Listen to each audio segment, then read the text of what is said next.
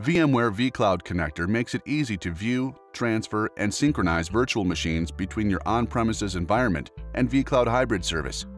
Setting up vCloud Connector requires deploying a vCloud Connector server and node on-premises, and then connecting that node to the one in vCloud hybrid service. In this video, we'll learn how to set up and configure the vCloud Connector 2.5 server and node in the on-premises environment.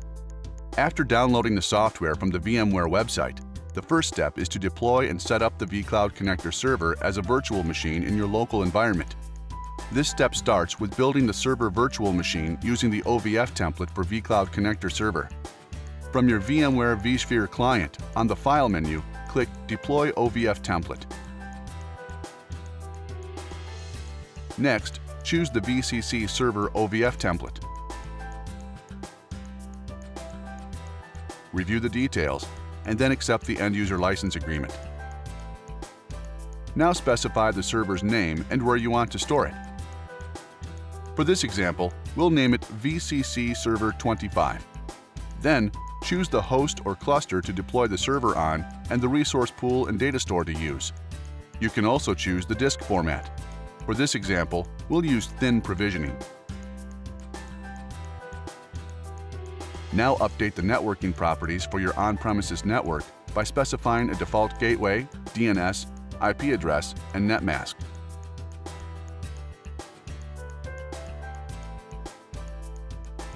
Finally, select the Power On After Deployment checkbox and click Finish. Your VCC server should power up automatically now. Check to see that the virtual machine successfully deployed. Click VCC Server 25 and then click the Console tab. You should be able to see the IP address when the server is done booting up. Access the VCC Server Administrative Console by going to the appropriate port, 5480, in your browser.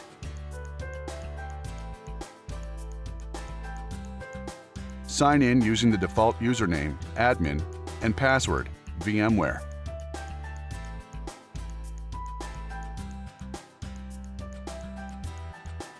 You can review the network settings and the information on the Nodes tab to get ready to register a node. Now it's time to set up and configure the vCloud Connector node, which will be the local node for your on-premises environment. To deploy the node, go back to the VMware vSphere client and import the OVF template for vCloud Connector node. Follow the same steps we just went through to deploy the server. You'll need to enter your network information for the default gateway, DNS, network IP address, and net mask. Again, to wrap up, select the Power On After Deployment checkbox and click Finish. After it finishes booting up, log into the VCC Node Administrative Console at the appropriate address. Now you need to register the vCloud Connector node to the local vSphere environment. On the Node tab, click Cloud and then choose vSphere for your cloud type if your local environment is running vSphere. For your cloud URL, enter the local vSphere client address. For this example, we'll ignore the certificate because we're not installing official certificates. Finally, update your configuration. Now go back to the vCloud Connector server and register the node.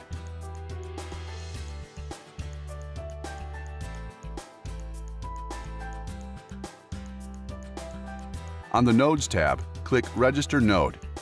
Then, enter a name for the local host and type the address for your local node.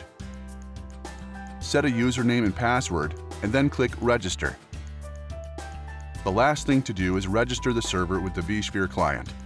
On the Server tab, click vSphere Client.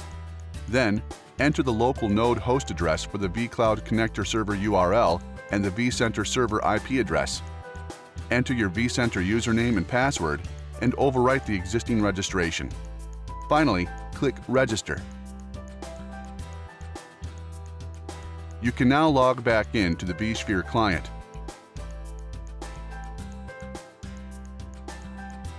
Go to Home and confirm that the vCloud Connector plugin is available under Solutions and Applications. And that's it. You now know how to set up and configure the vCloud Connector 2.5 server and node in an on-premises environment.